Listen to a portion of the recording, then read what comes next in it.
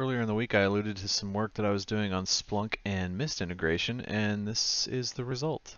So I've created a couple of dashboards in here that I wanted to show you.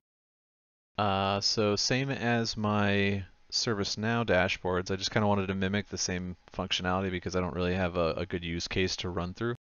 But here is Mist Wireless live demo data. As you can see, same as on my ServiceNow, I've got a breakout of the wireless devices by type. I've got wireless devices online, offline. Just as you can in ServiceNow, I made it so that when you click on these things, they will bring up the search of the database that I have pushed all this data into and then pulled it back out of. We'll go into that in a little bit. We'll go back to dashboards. I'll show you some of the other ones. We've got the wired inventory. As you will be able to see, exactly like the last one. This is just the wired stuff, what's online, what's offline, my devices, and then the raw data that I use to grab that stuff. And again, you can turn this into whatever you want. I just did the same thing because I don't really have anything useful to display.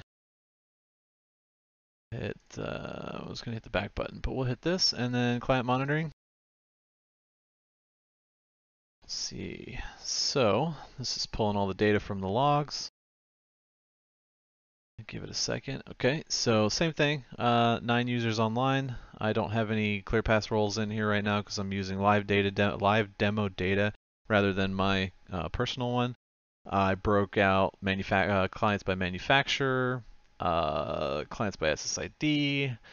This graph is a little bit cooler, I think, for the clients by channel. It makes a little more sense than that triangle thing. I was just playing with the graphs in here. Again, same idea. It's these guys use whatever they want for the graphs and how they want to present the data. I just give them the data from Mist. Clients by protocol, clients by band. I'll show you kind of what it looks like in here. So what I did was I grabbed all that data, right? Like API, went out, grabbed it, and then put it in different, I guess these are databases. I don't really know. They're called indexes. So like, for example, if I click on this one and hit go, you can see I defined in here that these are going to be JSON. And so it split all this stuff out the way that it parsed it just exactly as it should for a JSON file, right? So you can look at, association time. I can look at all this data in a different way than I can in ServiceNow. No functionality for creating tickets or anything like that, but I mean, if I wanted to make this be my monitor and ServiceNow be my manager, I can tie those two things together with an add-on or however I wanted to do that, and then go from there. So that's kind of cool. I thought this was pretty interesting to be able to see all this data in here and how it came in. I've got webhooks working. That is actually when you go into settings, you can set data in whatever that is, data inputs, HTTP event collector, and then you'll see I have Mist device events. And so what I've done here is I've created a new index. And then, identified all this stuff out, and then I can't remember exactly how I got it. In here somewhere, I might have had to Google it, is how I told Mist to point the webhook. You can see Mist device events. If we do the search, and we'll do an index equals Mist device events, here it is. And then we hit last 24 hours. I don't think I have any for 24 hours. Let's do like 30 days. So here is a webhook. This was one of my test hooks. So I wanted to, this is just all the raw data, right? So this is all the raw data for all the test hooks, or the test data for the same webhook. It's just one webhook. Whenever something happens in Mist, it drives it out here, and then this thing ingests it. And so this one I did as a test. Here's a bunch of APs that have done something, AP reconfigured. So that's just kind of showing that works too. Nothing else really interesting other than, let me open the app.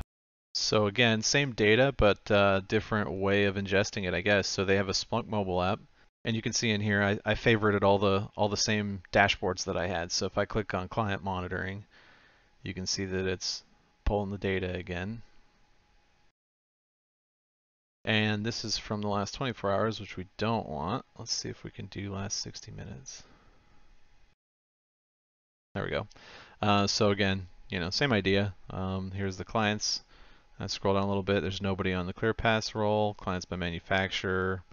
The cool thing about this is I'll click on this this 5 gig here, and it gives me percentages. So now I can see, there's one device that's on 2.4, and that's 11.11% of this graph.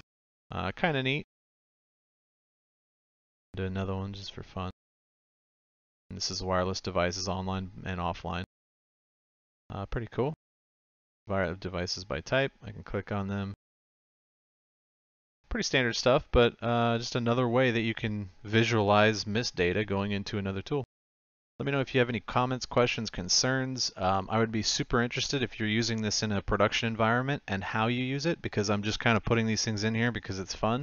It'd be really good to have a workflow that is more like real life. I'd like to try to mimic as much of real life as I can, because it makes more sense that this is a way that you would use it rather than me just throwing a bunch of data around just for fun. Let me know what you guys think, and I will see you in the next one.